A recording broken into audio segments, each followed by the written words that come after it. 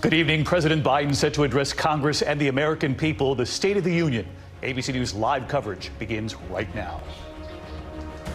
This is an ABC News special, The State of the Union.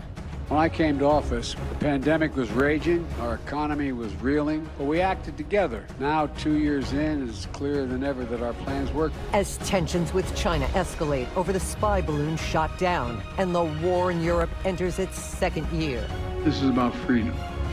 Freedom for Ukraine. Freedom everywhere. With historic job growth and economic recovery. The strongest job growth in history, the lowest unemployment rate in 54 years, manufacturing rebounding at a faster rate, inflation coming down. Put simply, I would argue the Biden economic plan is working. But a looming showdown over the debt ceiling ahead. I will not let anyone use the full faith and credit of the United States as a bargaining chip. With a country reeling from mass shootings and police brutality, President Biden stands before a divided Congress and a polarized nation to deliver his vision of the next year. We're the United States of America, and nothing is beyond our capacity. Now reporting from Washington, David Muir. Good evening tonight from the nation's capital. In just a few moments here, President Biden will deliver his second State of the Union address to the nation. Americans and the world watching as he prepares to enter the House chamber on Capitol Hill tonight. President Biden's address, of course, coming at a pivotal moment in his presidency. Now halfway through his first term and potentially eyeing a run for a second term in 2024, of course. The president has yet to declare whether he'll run again, and for the first time, he'll deliver this speech in the House chamber where Republicans are now in the majority, a slim majority after the midterm election. Democrats, of course, holding on to control of the Senate, gaining on their slim majority there. Still a very divided country, and this president knows that. But this is always an opportunity for any president to set the course, to try to build support, to reach out to Democrats, Republicans, independents watching at home tonight, and of course watching right there in the chamber. Also in the chamber tonight, our senior congressional correspondent, Rachel Scott. Rachel, what have you witnessed so far? Well, David, I can tell you this is a dramatic change for President Biden, because in just a few moments, the president will be confronted with his new reality over the next 2 years, which is a divided government. And tonight, that is on full display already. As members were packing into the chamber, very little talk across the aisle between House Democrats and House Republicans, a sign of just how divisive our politics have become. And near the aisle, the president will be passing some of his staunchest Republican critics, Congressman Matt Gaetz, Congresswoman Lauren Boebert, and of course, all eyes tonight on the man sitting behind the president, the new Speaker of the House, Kevin McCarthy. Few words being exchanged right now between McCarthy and Vice President Kamala Harris, but McCarthy says tonight not only will his party be watching, but the rest of the nation will be watching very closely, David. Rachel, thank you. We await William McFarland, of course, the newly appointed House Sergeant at Arms, who will announce the president, appointed just a couple of weeks ago. Mr. Speaker, the President of the United States. And there he is for his second State of the Union, President Biden. The applause from the First Lady, Dr. Jill Biden. Of course, she has guests there tonight, which we'll get into over the course of the evening here.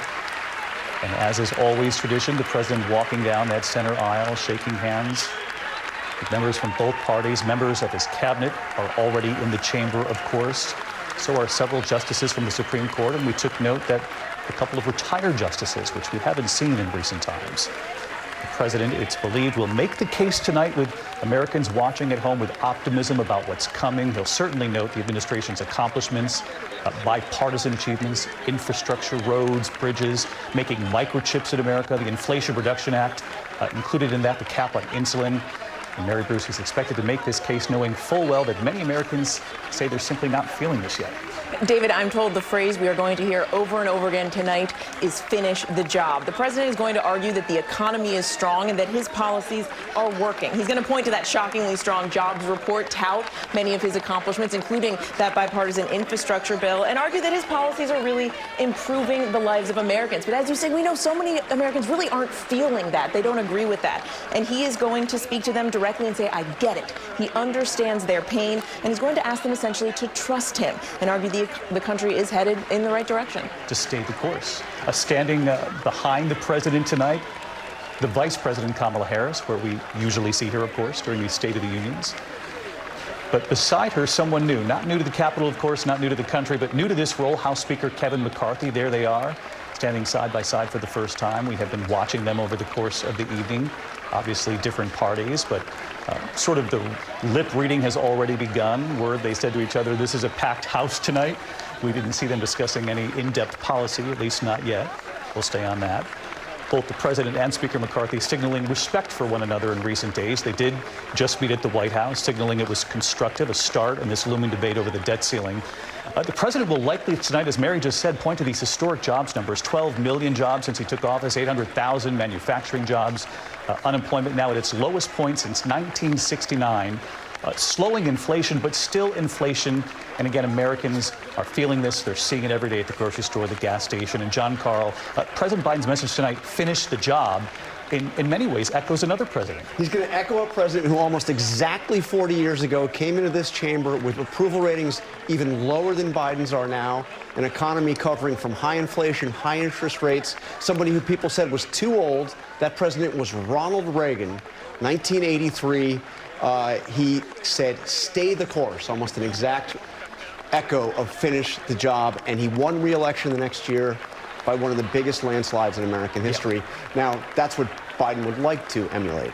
Really interesting. Finish the job from President Biden tonight. As John points out, we were looking at the vintage political button from the Reagan years, stay the course. Stay the course. That was the campaign slogan for Reagan going into 1984. We're watching the president as he says hello to the justices who've gathered there. And John, you and I were noting that there were a couple of retired justices here, which we don't often see. I haven't seen this in all my time covering State of the Union address to see, justice. There are 4 justices there, but you have retired Justice Anthony Kennedy, and you also have a retired Justice Stephen Breyer. I think it's a message from the retired justices that they don't want to see the Supreme Court fall into the same partisan divide that the rest of the country and the rest of the government has fallen into. Martha Raddatz, we saw Speaker Nancy Pelosi, the former speaker, in a different place in the chamber tonight. Must feel very different for her as she watches the person who has followed in her footsteps, Kevin McCarthy, after that battle. But right now, the president meeting the Joint Chiefs and the military establishment, the defense secretary as well, and foreign policy will play a major role tonight. It will, but I want to think back to last year. The president spent 12 minutes talking about Ukraine. It was less than a week after Russia invaded. There was some debate within the administration on how much to focus on Ukraine. They decided they have to do that. The president really wants to rally support for Ukraine, and the administration feels it's waning just a bit. The president shaking Speaker McCarthy's hand, standing behind the president for the State of the Union for the first time. Of course, again, the First Lady in the chamber as well, and along with her, the guests who have assembled there tonight. Lindsay Davis is going to have more on the family that is joining the First Lady, and we're expecting to hear from the Speaker. And there's the president, ready to address the country. Thank you. Thank you, thank you, thank you. Members of Congress, I have the high privilege and the distinct honor to present to you the President of the United States. His first time doing that. Speaker McCarthy had some reporters at his office today, off the record, but did say we could acknowledge the meeting and signaling John Carl his respect, at least at the start, for the president. McCarthy wants to say that he respects the president and that the president respects him. Thank you. Please. Let's listen to the president. Mr. Speaker, Madam Vice President, our First Lady and Second Gentleman, good to see you guys up there. Members of Congress,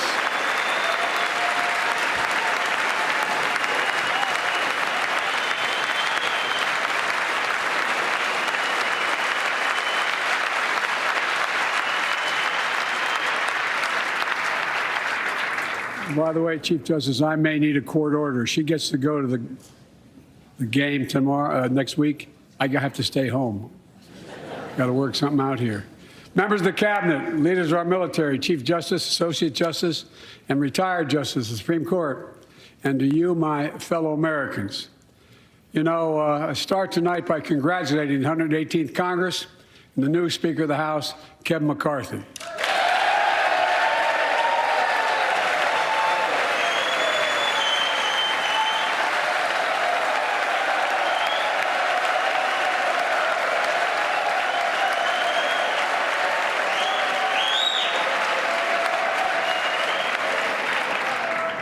Speaker, I don't want to ruin your reputation, but I look forward to working with you. And I want to congratulate the new leader of the House Democrats, the first African-American minority leader in history, Hakeem Jeffries.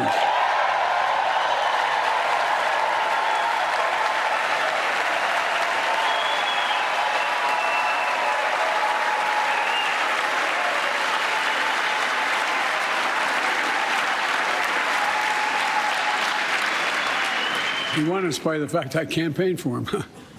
Congratulations to the longest-serving leader in the history of the United States Senate, Mitch McConnell. Where are you, Mitch?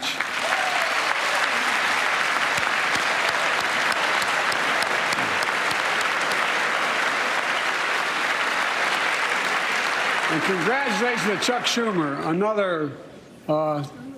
another term as Senate Minority Leader. I think you. This time you have a slightly bigger majority, Mr. Leader. You're the majority leader. About that much bigger? Yeah. Well, I tell you what. I want to give special recognition to someone who I think is going to be considered the greatest speaker in the history of the House of Representatives, Nancy Pelosi.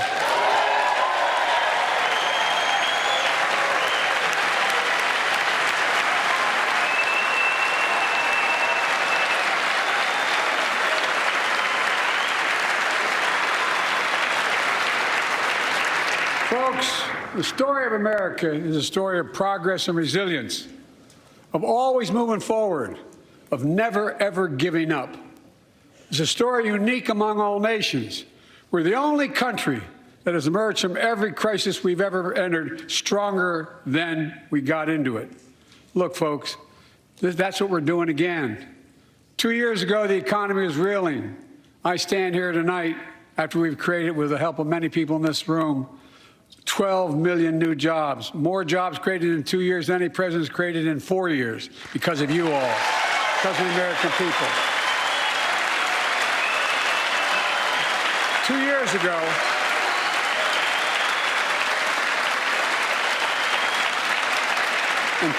ago, COVID had shut down, our businesses were closed, our schools were robbed of so much, and today, COVID no longer controls our lives. And 2 years ago, democracy faced its greatest threats in the Civil War. And today, though bruised, our democracy remains unbowed and unbroken.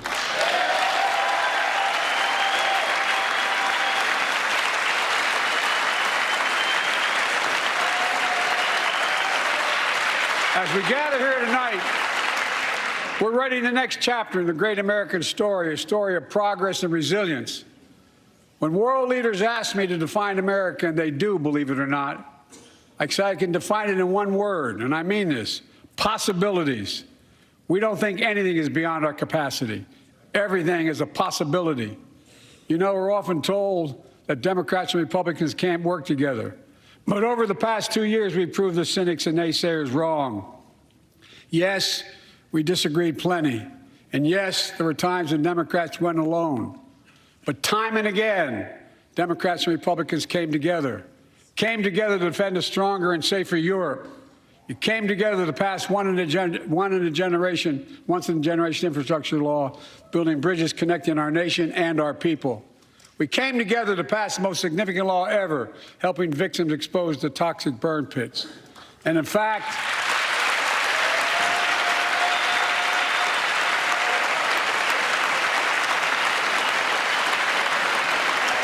it's important.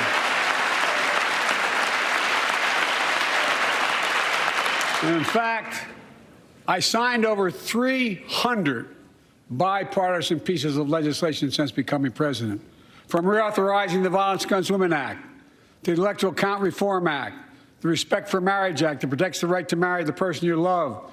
And to my Republican friends, if we could work together the last Congress, there's no reason we can't work together and find consensus on important things in this Congress as well. I think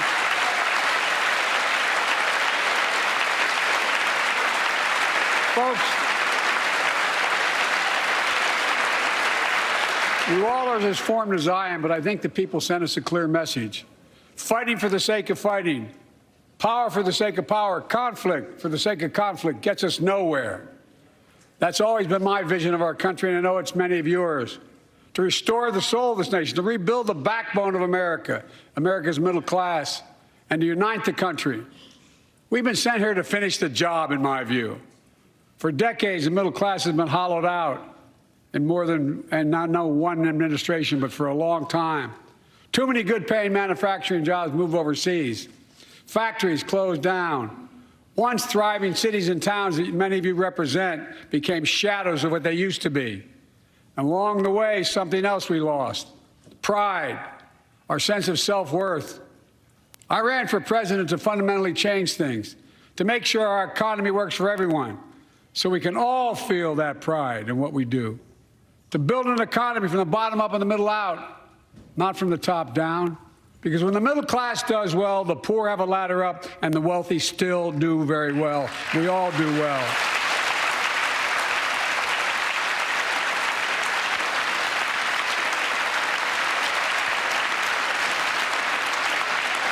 I know a lot of you always kid me for always quoting my dad, but my dad used to say, Joey, a job's about a lot more than a paycheck. He really would say this. It's about a lot more than a paycheck. It's about your dignity. It's about respect. It's about being able to look your kid in the eye and say, honey, it's going to be okay, and mean it. Well, folks, so let's look at the results. We're not finished yet by any stretch of the imagination, but unemployment rate is at 3.4%, a 50-year low. Near record unemployment. Near record unemployment for Black and Hispanic workers. We've already created, your help, 800,000 good-paying manufacturing jobs, the fastest growth in 40 years. And where is it written? Where is it written that America can't lead the world in manufacturing? And I don't know where that's written. For too many decades, we imported projects and exported jobs. Now, thanks to what you've all done, we're exporting American products and creating American jobs. Folks, inflation has been a global problem because the pandemic disrupted our supply chains, and Putin's unfair and brutal war in Ukraine disrupted energy supplies as well as food supplies, blocking all that grain in Ukraine. But we're better positioned than any country on earth right now. But we have more to do. But here at home, inflation is coming down. Here at home, gas prices are down $1.50 from their peak.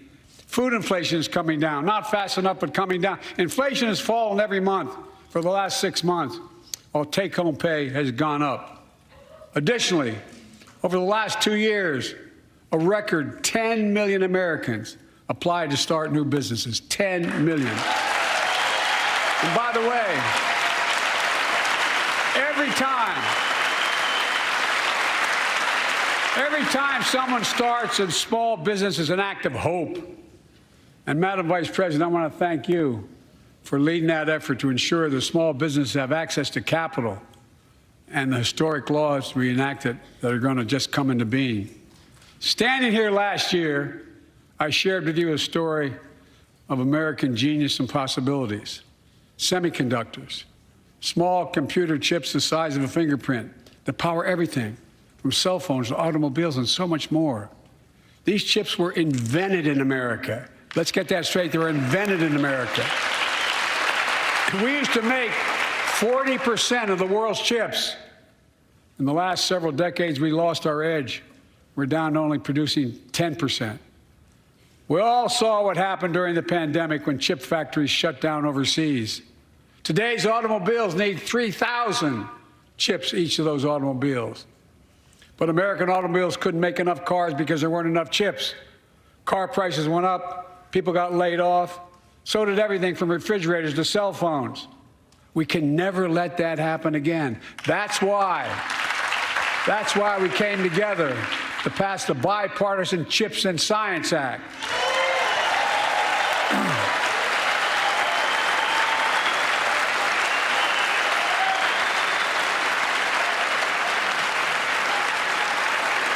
Folks, I know I've been criticized for saying this, but I'm not changing my view. We're going to make sure the supply chain for America begins in America. The supply chain begins in America. We've already created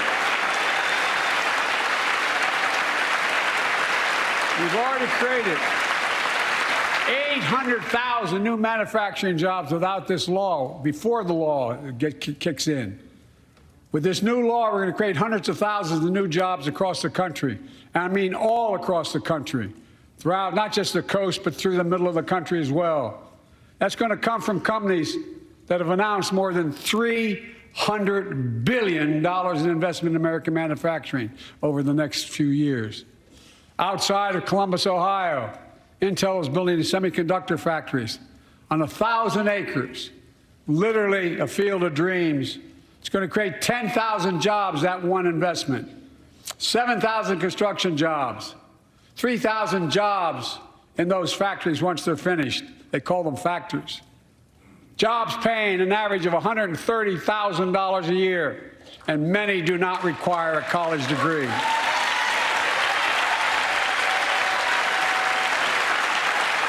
Jobs. Because we work together, these jobs where people don't have to leave home to search for opportunity. And it's just getting started. Think about the new homes, the small businesses, the medium-sized businesses. So much more that's going to be needed to support those 3,000 permanent jobs and the factories that are going to be built. Talk to mayors and governors, Democrats and Republicans, and they'll tell you what this means for their communities. We're seeing these field of dreams transform to the heartland. But to maintain the strongest economy in the world, we need the best infrastructure in the world. And folks, as you all know, we used to be #1 in the world in infrastructure.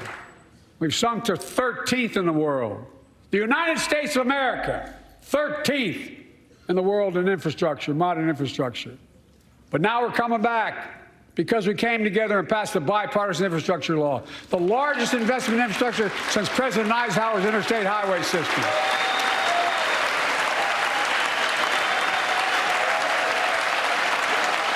And folks,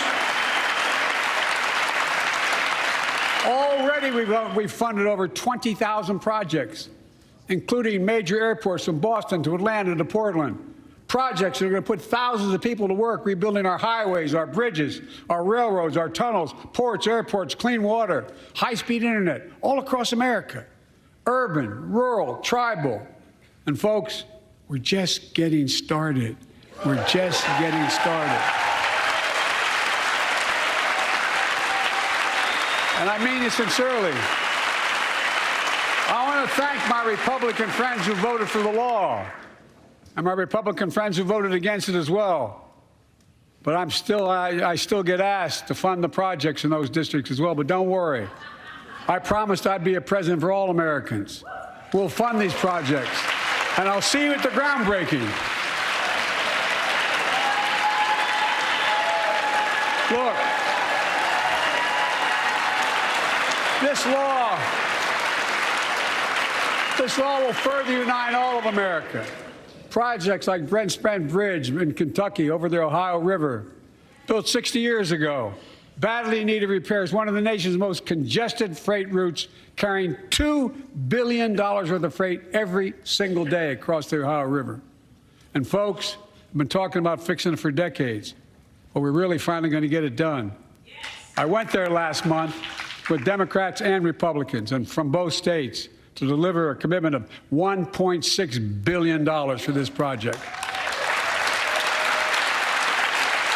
And while I was there, I met a young woman named Sarah, who's here tonight. I don't know where Sarah is. Is she up in the box? I don't know. Sarah, how are you?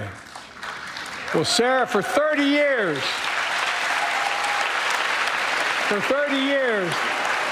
I learned, she told me she'd been a proud member of the Iron Workers Local 44, known as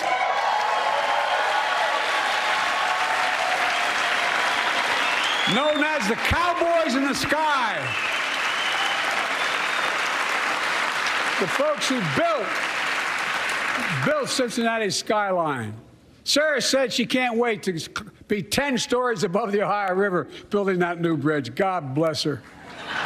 That's pride. And that's what we're also building. We're building back pride. Look, we're also replacing poisonous lead pipes that go into 10 million homes in America, 400,000 school and child care centers.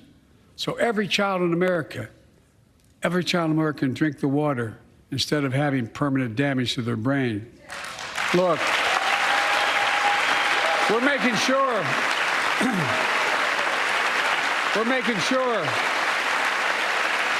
that every community in America has access to affordable high-speed internet.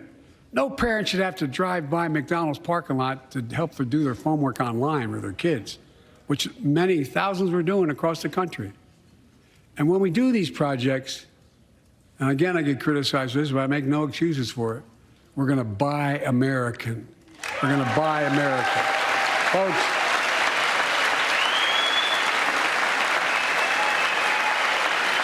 and it's totally consistent with international trade rules. Buy America has been the law since 1933, but for too long, past administrations, Democrat and Republican, have fought to get around it. Not anymore. Tonight, I'm announcing new standards require all construction materials used in federal infrastructure projects to be made in America. Made in America. I mean it. Lumber, glass, drywall, fiber optic cable. And on my watch, American roads, bridges, and American highways are going to be made with American products as well. Folks, my economic plan is about investing in places and people that have been forgotten. So many of you listening to me tonight, I know you feel it. So many of you felt like you've just simply been forgotten. Amid the economic upheaval of the past 4 decades, too many people have been left behind and treated like they're invisible. Maybe that's you watching from home. Remember the jobs that went away. You remember them, don't you? The folks at home remember them. You wonder whether the path even exists anymore for your children to get ahead without having to move away. Well, that's why I get that. That's why we're building an economy where no one's left behind. Jobs are coming back. Pride is coming back. Because choices we made in the last several years.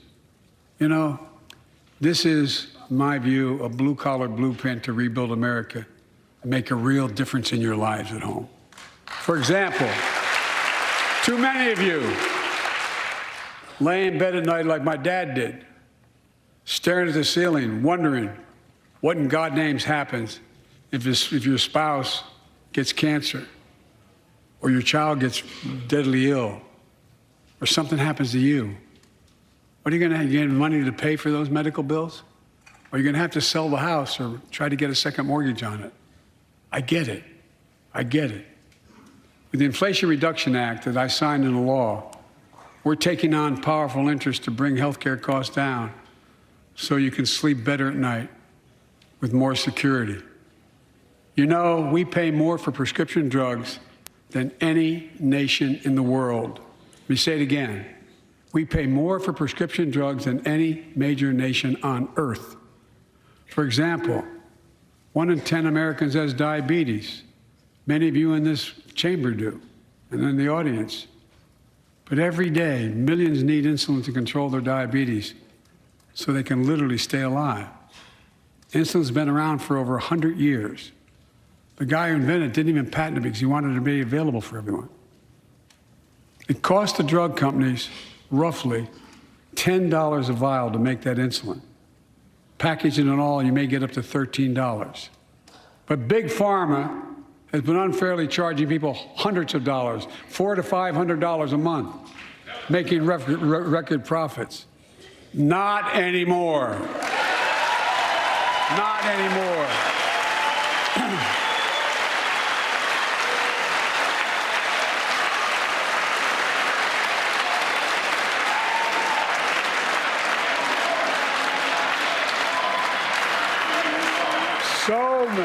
so many things that we did are only now coming to fruition.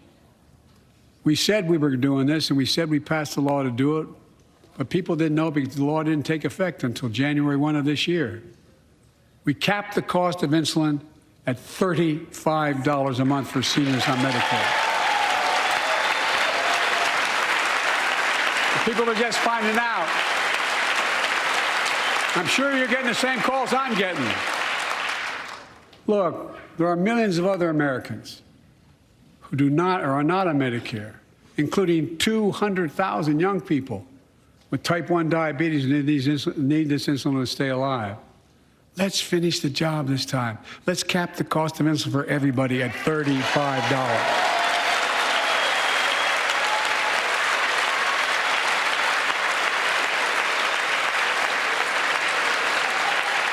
Folks, the big pharma is still going to do very well, I promise you all. I promise you they're going to do very well. This law also caps and won't even go into effect until 2025. Costs, out-of-pocket drug costs for seniors on Medicare at a maximum of $2,000 a year. You don't have to pay more than $2,000 a year, no matter how much your drug costs are. Because you know why? You all know it. Many of you, like many in my family, have cancer. You know the drugs can range from $10,000, $11,000, $14,000, $15,000 for the cancer drugs. If drug prices rise faster than inflation, drug companies are going to have to pay Medicare back the difference. We're finally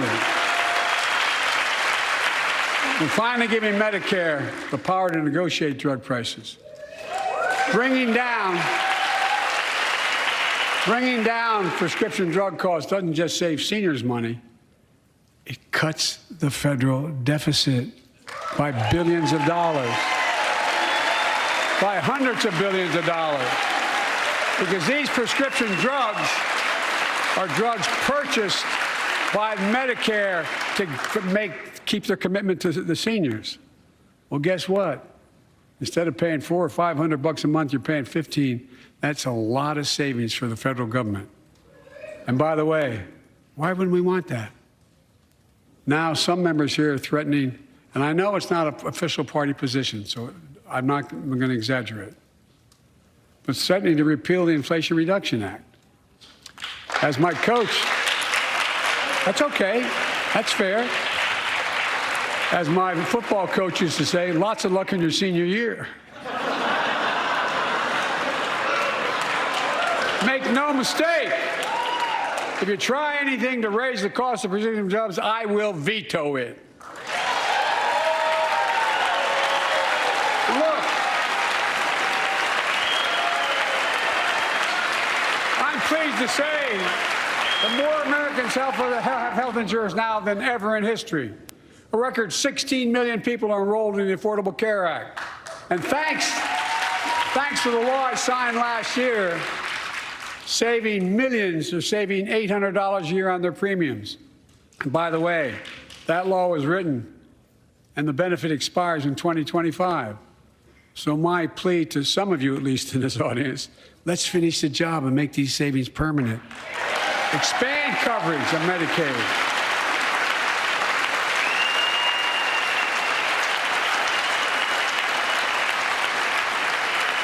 Look, the Inflation Reduction Act is also the most significant investment ever in climate change. Ever.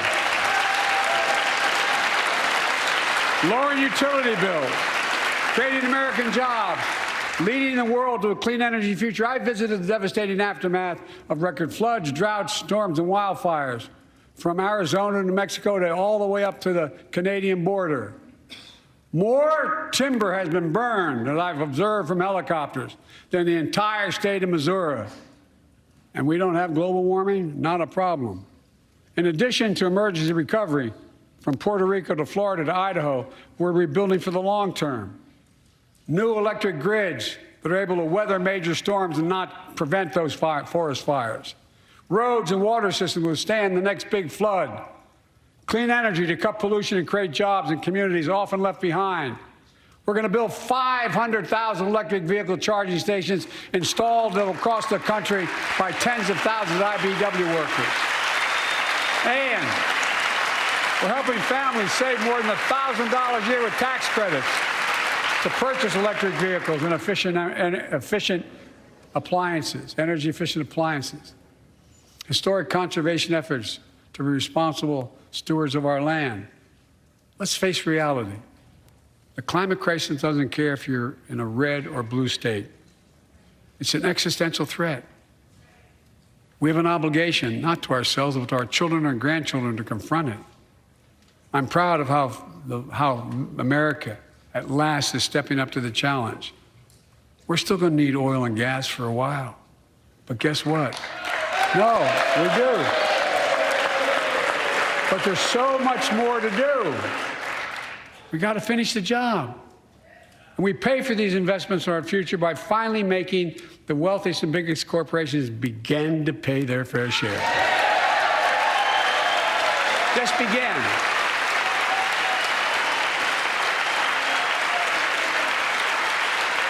Look, I'm a capitalist. I'm a capitalist, but pay your fair share. I think a lot of you at home agree with me and many people that you know. The tax system is not fair. It is not fair.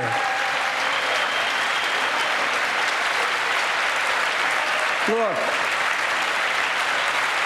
the idea that in 2020, 55 of the largest corporations in America, the Fortune 500, made $40 billion in profits and paid zero in federal taxes? Zero? Folks, it's simply not fair. But now, because of the law I signed, billion-dollar companies have to pay a minimum of 15%. God love them. 15%. That's less than a nurse pays.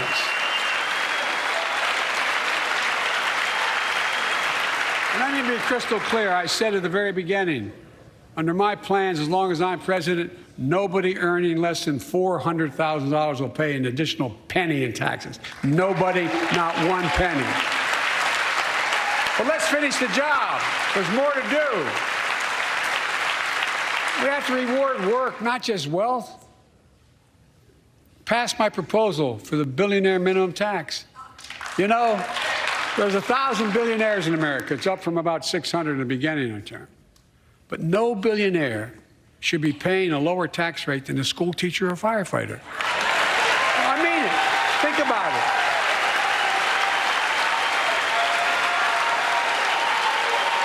I mean, look.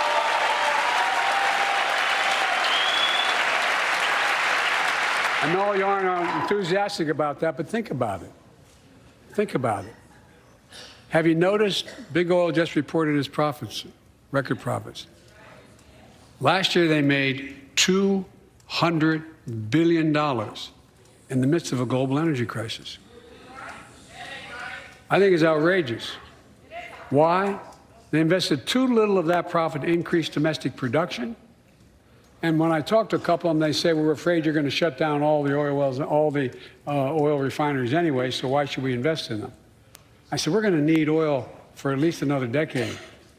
And that's going to exceed, and beyond that, we're going to need it. Production.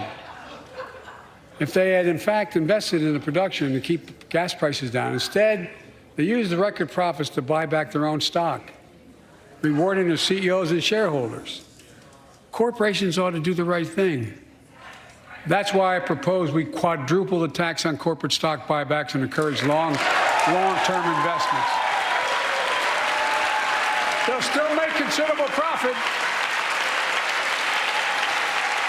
Let's finish the job and close the loophole to allow very wealthy to avoid paying their taxes. Instead of cutting the number of audits for wealthy taxpayers, I just signed a law to reduce the deficit by $114 billion by cracking down on wealthy tax cheats. That's being fiscally responsible.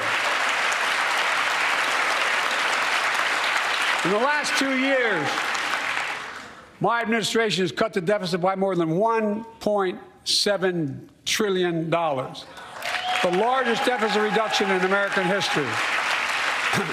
Under the previous administration, the American deficit went up 4 years in a row. Because those record deficits, no president added more to the national debt in any 4 years than my predecessor. Nearly 25% of the entire national debt that took over 200 years to accumulate was added by just one administration alone, the last one. They're the facts. Check it out. Check it out. How did Congress respond to that debt? They did the right thing. They lifted the debt ceiling 3 times without preconditions or crisis. They paid American bills to prevent an economic disaster to the country. So tonight I'm asking the Congress to follow suit. Let's commit here tonight to the full faith and credit of the United States of America will never, ever be questioned. Some of my Republican friends want to take the economy hostage. I get it, unless I agree to their economic plans. All of you at home should know what those plans are. Instead of making the wealthy pay their fair share, some Republicans want Medicare and Social Security to sunset. I'm not saying it's a majority. Let me give you, anybody who doubts it, contact my office. I'll give you a copy. I'll give you a copy of the proposal. That means Congress doesn't vote. Well, I'm glad to see you. And I tell you, I enjoy conversion. You know, it means if Congress doesn't keep the programs the way they are, they'd go away. Other Republicans say, I'm not saying it's a majority of you. I don't even think it's even a significant, but it's being proposed by individuals. I'm not politely not naming them, but it's being proposed by some of you. Look, folks, the idea is that we're not going to be moved into being threatened to default on the debt if we don't respond.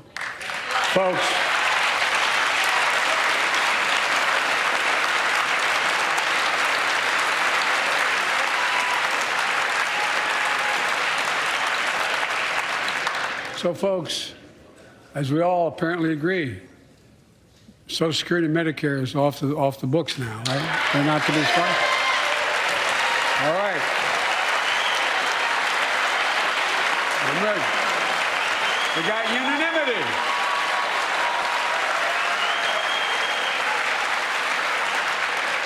Social Security and Medicare are a lifeline for millions of seniors. Americans have to pay into them from the very first paycheck they started. So tonight, let's all agree, and we apparently are, let's stand up for seniors.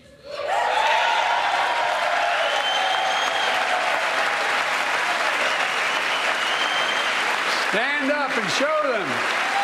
We will not cut Social Security. We will not cut Medicare. Those benefits belong to the American people. They earned it. And if anyone tries to cut Social Security, which apparently no one's going to do, and if anyone tries to cut Medicare, I'll stop them. I'll veto it. And look, I'm not going to allow them to be taken away. Not today, not tomorrow, not ever. But apparently it's not going to be a problem. Next month, when I offer my fiscal plan, I ask my Republican friends to lay down their plan as well. I really mean it. Let's sit down together and discuss our mutual plans together. Let's do that.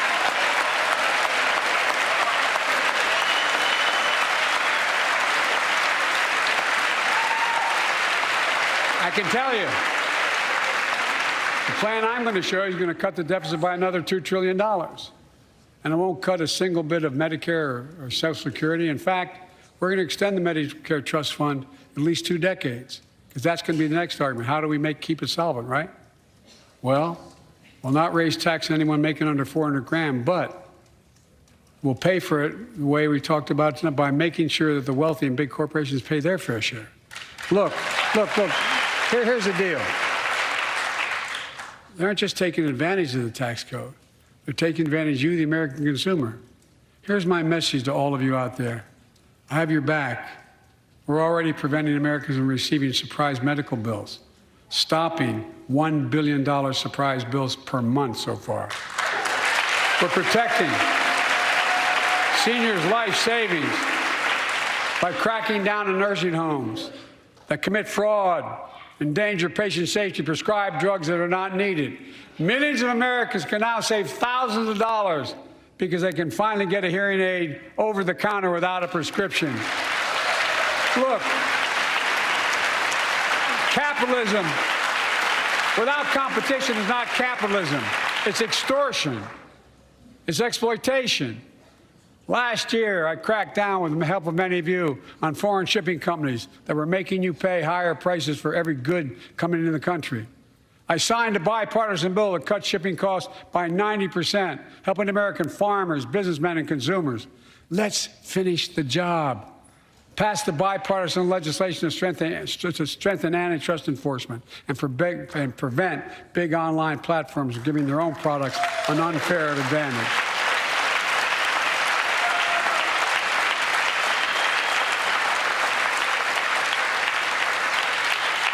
My administration is also taking on junk fees, those hidden surcharges too many companies use to make you pay more. For example, we're making airlines show you the full ticket price up front, refund your money if your flight is canceled or delayed. We've reduced exorbitant bank overdrafts by saving consumers more than $1 billion a year.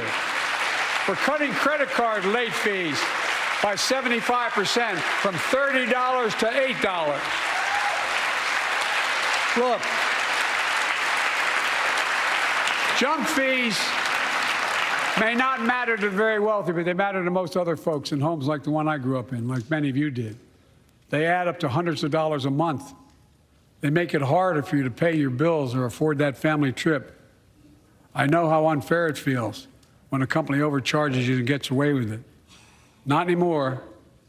We've written a bill to stop it all. It's called the Junk Fee Prevention Act. We're going to ban surprise resort fees that hotels charge on your bill. Those fees can cost you up to $90 a night at hotels that aren't even resorts. The idea that cable, internet, and cell phone companies can charge you $200 or more if you decide to switch to another provider. Give me a break. We can stop service fees on tickets to concerts and sporting events and make companies disclose all the fees up front. And we'll prohibit airlines from charging $50 round trip for a family just to be able to sit together. Baggage fees are bad enough. Airlines can't treat your child like a piece of baggage. Americans are tired of being. We're tired of being played for suckers. So pass the Junk Fee Prevention Act so companies stop ripping us off. For too long, workers have been getting stiffed, but not anymore. We're beginning to restore the dignity of work. For example, I should have known this, but I didn't until 2 years ago. 30 million workers have to sign non-compete agreements with the jobs they take. 30 million. So a cashier at a burger place can't walk across town and take the same job at another burger place and make a few bucks more. It just changed. But they just changed it because we exposed it. That was part of the deal, guys. Look it up. But not anymore.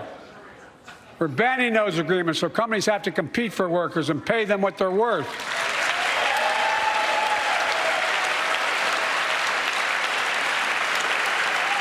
And I must tell you,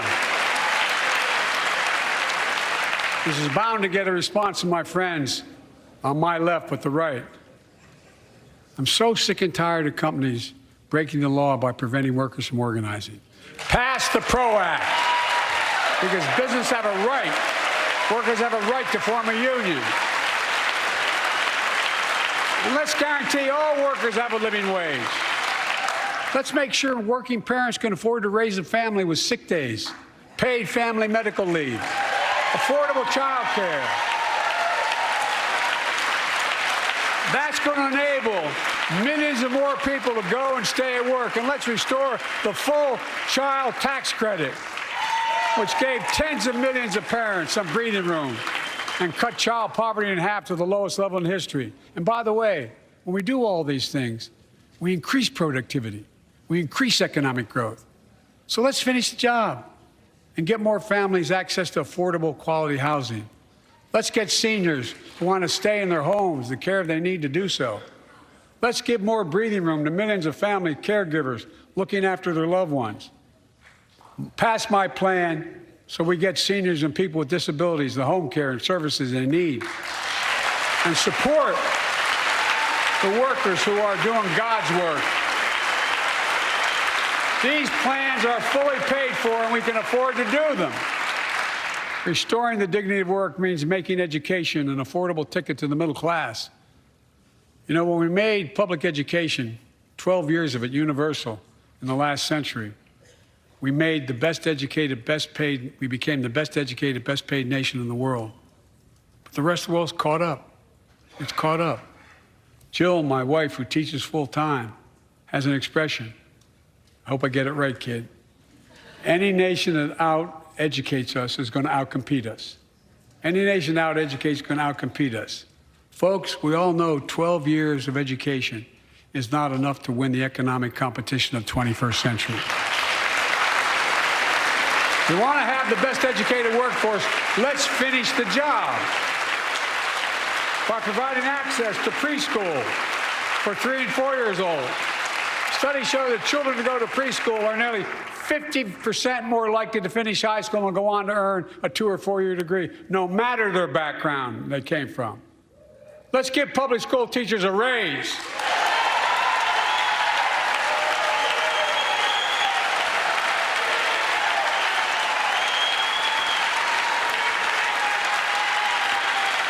We're making progress by reducing student debt, increasing Pell Grants for working and middle-class families. Let's finish the job and connect students to career opportunities starting in high school. Provide access to 2 years of community college, the best career training in America, in addition to being a pathway to a 4-year degree. Let's offer every American a path to a good career, whether they go to college or not. And folks, in the midst of the COVID crisis, when schools were closed and we were shutting down everything, let's recognize how far we came in the fight against the pandemic itself. While the virus is not gone, thanks to the resilience of the American people and the ingenuity of medicine, we've broken the COVID grip on us. COVID deaths are down by 90%. We've saved millions of lives and opened up our country. We opened our country back up. And soon we'll end the public health emergency. But that's called a public health emergency. But we'll remember the toll and pain that's never going to go away. More than 1 million Americans lost their lives to COVID. 1 million. Families grieving, children orphaned, empty chairs at the dining room table constantly reminding you that she used to sit there. Remembering them, we remain vigilant. We still need to monitor dozens of variants and support new vaccines and treatments. So Congress needs to fund these efforts and keep America safe. And as we emerge from this crisis stronger, we're also got to double down on prosecuting criminals who stole relief money meant to keep workers and small businesses afloat.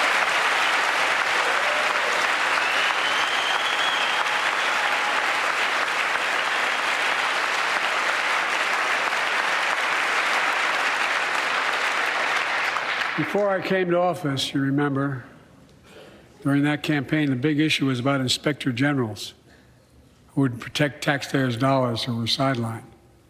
They were fired. Many people said we don't need them. And fraud became rampant. Last year, I told you the watchdogs are back. Since then, we've recovered billions of taxpayers' dollars.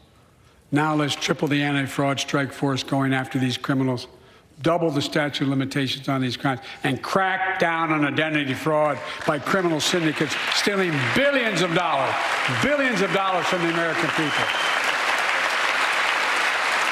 And the data shows that for every dollar we put into fighting fraud, the taxpayers get back at least 10 times as much. It matters. It matters. Look, COVID left its scars, like the spike in violent crime in 2020, the first year of the pandemic. We have an obligation to make sure all people are safe. Public safety depends on public trust, as all of us know. But too often that trust is violated. Joining us tonight are the parents of Tyree Nichols. Welcome.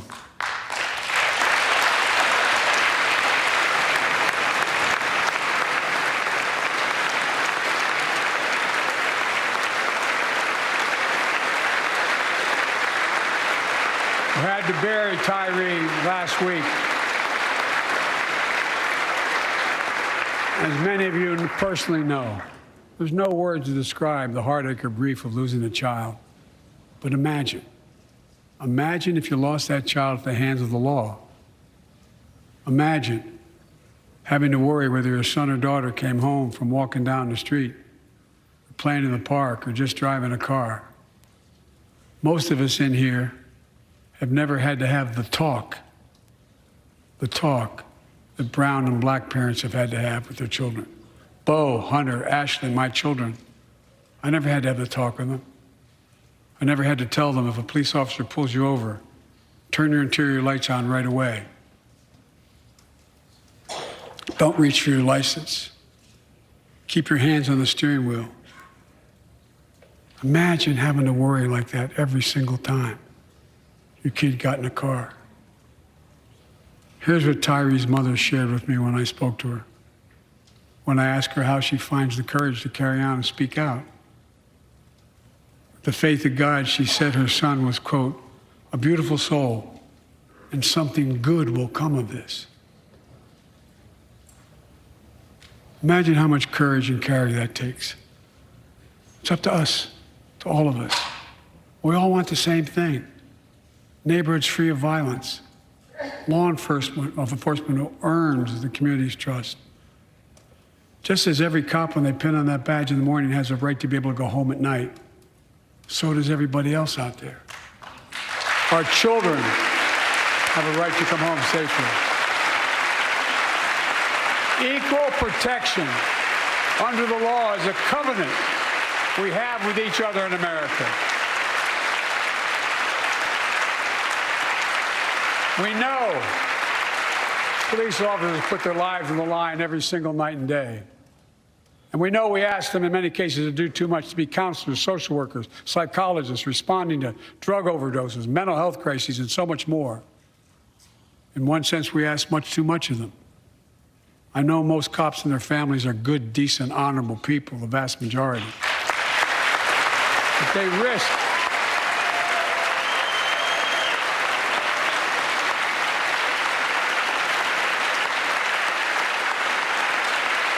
and they risk their lives every time they put that shield on. But what happened to Tyree in Memphis happens too often. We have to do better. Give law enforcement the real training they need. Hold them to higher standards.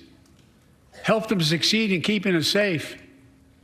We also need more first responders and professionals to address the growing mental health, substance abuse challenges. More resources to reduce violent crime and gun crime. More community intervention programs.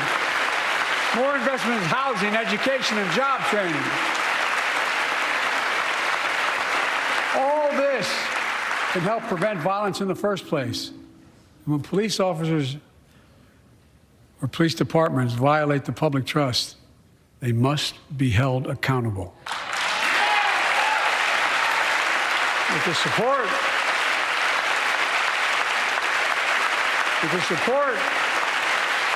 of the families of victims, civil rights groups, and law enforcement, I signed an executive order for all federal officers, banning chokeholds, restricting no-knock warrants, and other key elements of the George Floyd Act. Let's commit ourselves to make the words of Tyler's mom true. Something good must come from this. Something good. And all of us,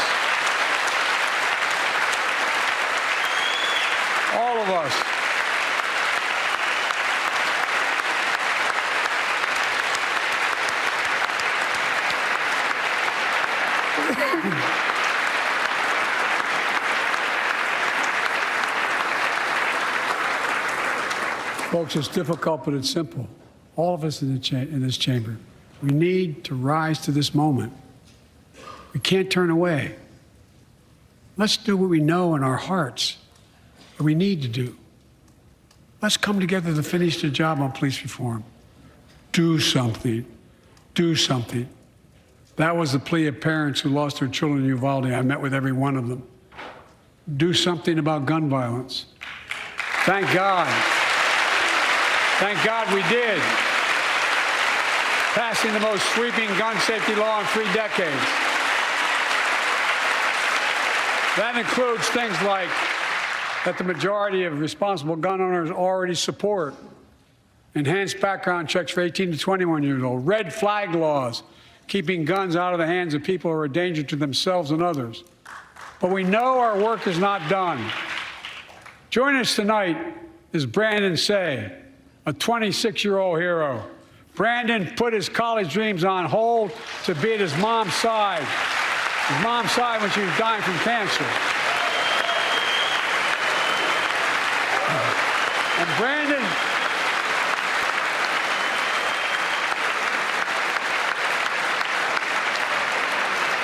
Brandon now works at the dance studio started by his grandparents. And 2 weeks ago, during the Lunar New Year celebrations, he heard the studio door close, and he saw a man standing there pointing a semi-automatic pistol at him. He thought he was going to die, but he thought about the people inside. And in that instant, he found the courage to act and wrestled a semi-automatic pistol away from the gunman who had already killed 11 people in another dance studio. 11. He saved lives. It's time we do the same. Ban assault weapons now. Ban them now. Once and for all.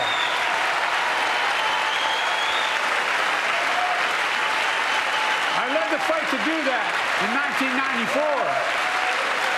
And in 10 years, that ban was law, mass shootings went down. After we let it expire in the Republican administration, mass shootings tripled. Let's finish the job and ban these assault weapons. And let's also come together on immigration. Make it a bipartisan issue once again.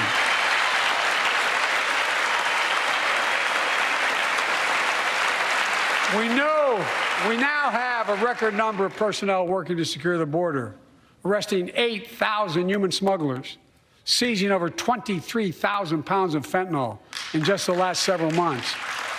We've launched a new border plan last month. Unlawful migration from Cuba, Haiti, Nicaragua, and Venezuela has come down 97% as a consequence of that. But American border problems won't be fixed until Congress acts. If we don't pass my comprehensive immigration reform, at least pass my plan to provide the equipment and officers to secure the border.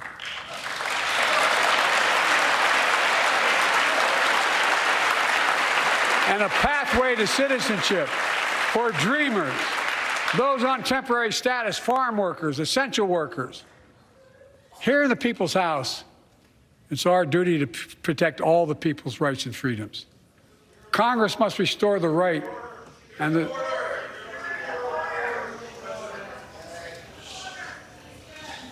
Congress must restore the right that was taken away in Roe v. Wade and protect Roe v. Wade.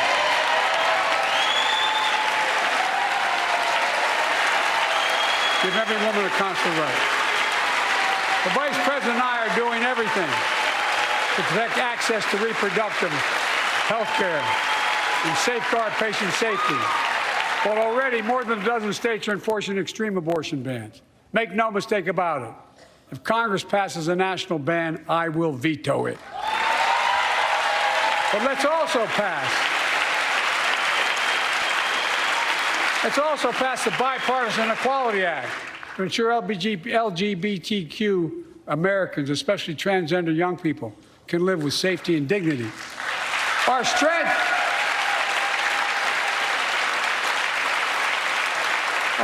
is not just the example of our power, but the power of our example. Let's remember the world's watching. I spoke from this chamber 1 year ago, just days after Vladimir Putin unleashed his brutal attack against Ukraine. a murderous assault, evoking images of death and destruction Europe suffered in World War II. Putin's invasion has been a test for the ages, a test for America, a test for the world. Would we stand for the most basic of principles? Would we stand for sovereignty? Would we stand for the right of people to live free of tyranny? Would we stand for the defense of democracy? For such defense matters to us because it keeps peace and prevents open season on would-be aggressors and threatens our prosperity. 1 year later, we know the answer. Yes, we would, and we did. We did. And together, we did what America always does at our best. We led. We united NATO. We built a global coalition. We stood against Putin's aggression. We stood with the Ukrainian people. Tonight, we're once again joined by Ukrainian's ambassador to the United States. She represents not just her nation, but the courage of her people. Our ambassador is here, we're united in our support of your country. Will you stand so we can all take a look at you? Thank you.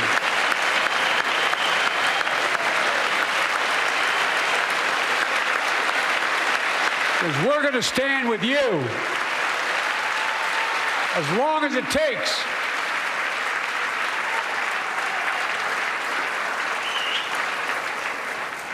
Our nation is working for more freedom, more dignity, more peace, not just in Europe, but everywhere. Before I came to office, the story was about how the People's Republic of China was increasing its power and America was failing in the world. Not anymore. We made clear, and I made clear in my personal conversations, which have been many, with President Xi, that we seek competition, not conflict. But I will make no apologies that we're investing to make America stronger, investing in American innovation and industries that will define the future that China intends to be dominating, investing in our alliances and working with our allies to protect advanced technologies so they will not be used against us, modernizing our military to safeguard stability and deter aggression. Today, we're in the strongest position in decades to compete with China or anyone else in the world. Anyone else in the world. And I'm committed.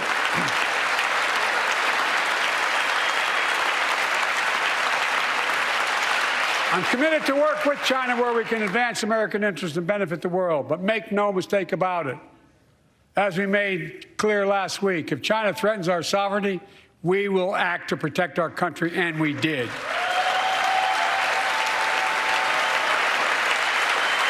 Look, let's be clear. Winning the competition should unite all of us. We face serious challenges across the world. But in the past 2 years, democracies have become stronger, not weaker. Autocracy has grown weaker, not stronger. Name me a world leader who changed places with Xi Jinping. Name me one. Name me one. America's rallying the world to meet those challenges, from climate to global health, to food insecurity, to terrorism, to territorial aggression. Allies are stepping up, spending more and doing more. Look, the bridges we're forming between partners in the Pacific and those in the Atlantic, and those who bet against America are learning how wrong they are. It's never, ever been a good bet to bet against America. Never.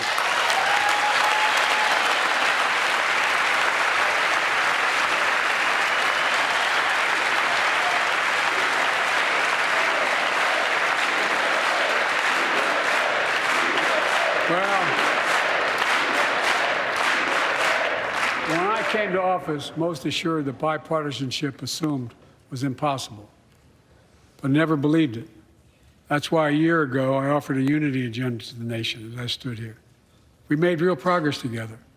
We passed a law making it easy for doctors to prescribe effective treatments for opioid addiction.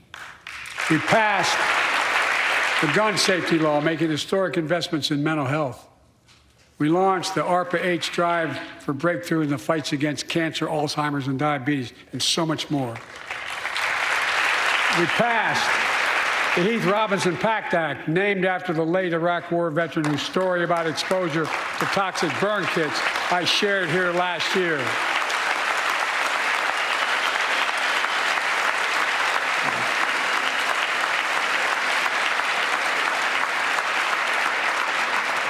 I understand something about those burn pits, but there's so much more to do. We can do it together. Joining us tonight is a father named Doug from Newton, New Hampshire. He wrote Jill, my wife, a letter, and me as well, about his courageous daughter, Courtney. A contagious laugh, his sister's best friend, her sister's best friend. He shared the story all too familiar to millions of Americans and many of you in the audience. Courtney discovered pills in high school. It spiraled into addiction and eventually death from a fentanyl overdose. She was just 20 years old. Describing the last 8 years without her, Doug said, "There's no worse pain." Yet their family has turned pain to purpose, working to end the stigma and change laws. He told us he wants to start a journey toward American recovery. Doug, we're with you. Fentanyl is killing more than 70,000 Americans a year.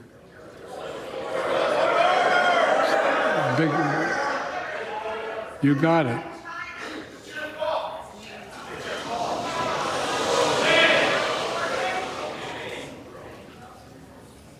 So let's launch a major surge to stop fentanyl production and the sale and trafficking with more drug detection machines, inspection cargo, stop pills and powder at the border. Working with couriers like FedEx to inspect more packages for drugs. Strong penalties to crack down on fentanyl trafficking.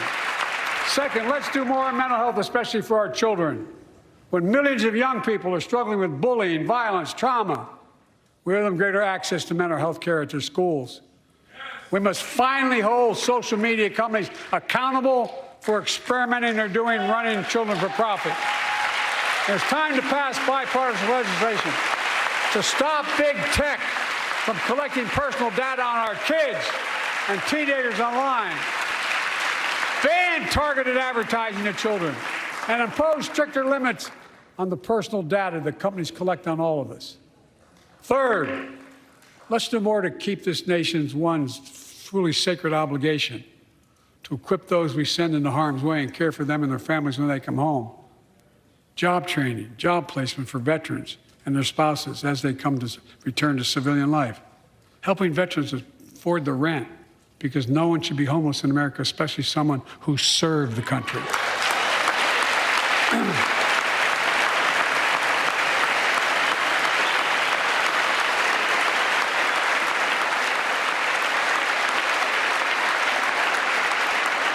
Dennis McDonough is here of the VA.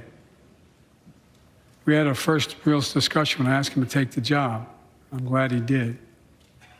We were losing up to 25 veterans a day on suicide.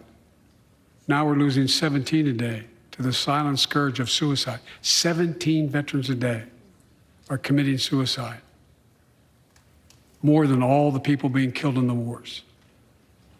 Folks, VA is doing everything it can, including expanding mental health screening, proven programs that recruits veterans to help other veterans understand what they're going through, get them the help they need. We got to do more. And fourth, last year, Jill and I reignited the cancer moonshot that I was able to start with President Obama asked me to lead our administration on this issue. Our goal is to cut the cancer death rates at least by 50% in the next 25 years. Turn more cancers from death sentences to treatable diseases. Provide more support for patients and their families. It's personal to so many of us in this audience. Joining us are Morris and Candice, an Irishman and a daughter of immigrants from Panama. They met and fell in love in New York City and got married in the same chapel Jill and I got married in New York City. Kindred spirits. He wrote us a letter about his little daughter, Ava, and I saw her just before I came over. She was just a year old when she was diagnosed with rare kidney disease, cancer. After 26 blood transfusions, 11 rounds of radiation, 8 rounds of chemo, 1 kidney removed, giving a 5% survival rate. He wrote how in the darkest moments he thought, if she goes, I can't stay. Many of you have been through that as well. Jill and I understand that like so many of you. And he read Jill's book describing our family's cancer journey and how we tried to steal moments of joy where we could with Bo. For them, that glimmer of joy was the half smile of their baby girl. It meant everything to them.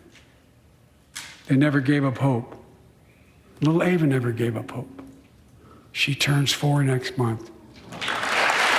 They just found out Ava's beating the odds, is on her way to being cured of cancer.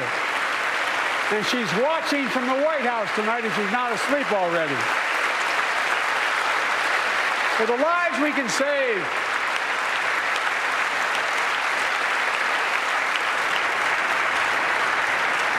for the lives we can save and the lives we've lost, let this be a truly American moment that rallies the country and the world together and proves that we can still do big things. 20 years ago, under the leadership of President Bush and countless advocates and champions, he undertook a bipartisan effort through PEPFAR to transform the global fight against HIV/AIDS. It's been a huge success. He thought big. He thought large. He moved. I believe we can do the same thing with cancer.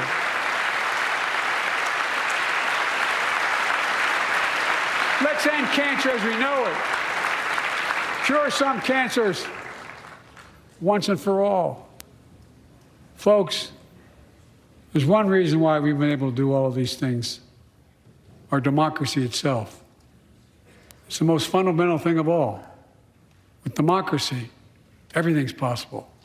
Without it, nothing is. For the last few years, our democracy has been threatened and attacked, put at risk, put to the test in this very room on January the 6th. And then just a few months ago, an unhinged big lie assailed and unleashed a political violence, the home of the then Speaker of the House of Representatives, using the very same language the insurrectionists used as they stalked these halls and chanted on January 6th. Here tonight in this chamber is a man who bears the scars of that brutal attack, but is as tough and as strong and as resilient as they get. My friend Paul Pelosi. Paul, stand up.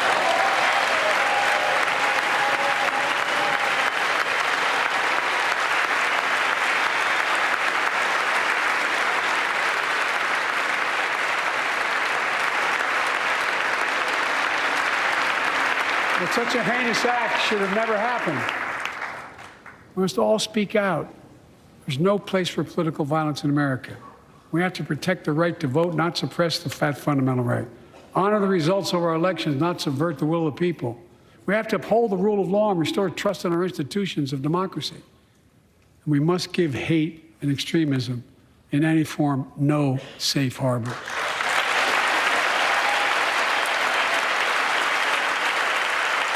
Democracy must not be a partisan issue. It's an American issue. Every generation of Americans has faced a moment where they have been called to protect our democracy, defend it, stand up for it. And this is our moment.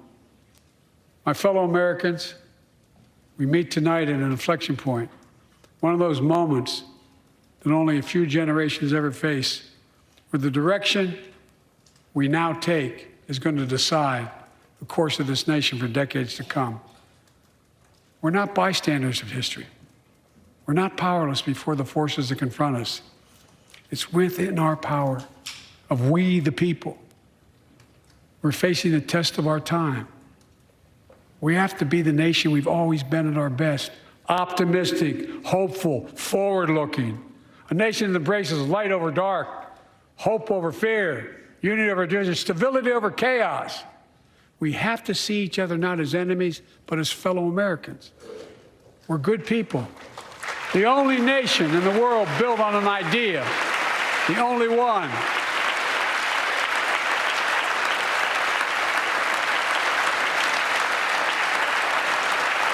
nations are defined by geography, ethnicity. But we're the only nation based on an idea that all of us, every one of us, is created equal in the image of God. A nation that stands as a beacon to the world. A nation in a new age of possibilities. So I've come to fulfill my constitutional obligation to report in the State of the Union. And here's my report.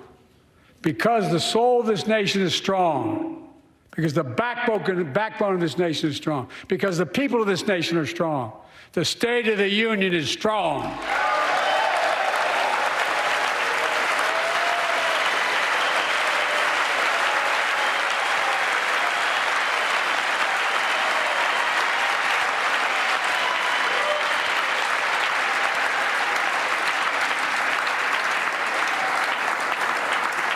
I'm not new to this place. I stand here tonight having served as long as about any one of you have ever served here. But I've never been more optimistic about our future, about the future of America. We just have to remember who we are. We're the United States of America, and there's nothing beyond our capacity if we do it together. God bless you all, and may God protect our truth. Thank you. President Biden before the American people, before Congress tonight. A joint session, shaking Vice President Kamala Harris's hand there. Of course, just before that, shaking the hand of Speaker Kevin McCarthy, who he joked at the beginning. President Biden said, "I don't want to ruin your reputation, but I look forward to working with you."